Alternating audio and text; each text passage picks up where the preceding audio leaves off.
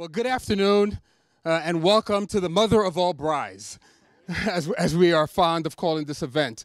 This is an event that some of us have been looking forward to for a very, very long time. Now, working together, the U.S. and South Africa will be able to move beyond just these narrow trade issues tied to this one-way provision, but instead we can mature our economic relationship, mature our trade relationship, and move towards what we like to call a partnership for prosperity moving on.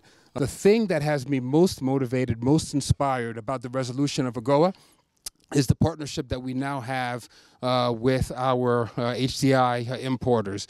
This sister is with Mega Foods. Give her a nice hand, round of applause.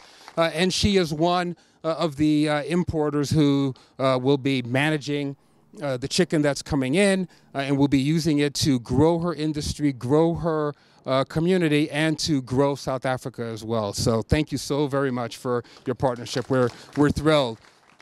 And this just represents the tip of what we'll be doing with one another. I also know that through our Cochrane Fellowship, we have another dozen or so importers that will be in the U.S. For some period of time, learning the industry from that side, and then bringing those skills and that information back here to South Africa. In the South African team, in USDA, in DAF, some of the best vets in the world. In fact, the president of the World Animal Health Organization, the OIE, is Dr. Modisane. And I have it on their authority that the chicken that will be coming in from the US and that has already come in and passed through our ports is safe and healthy.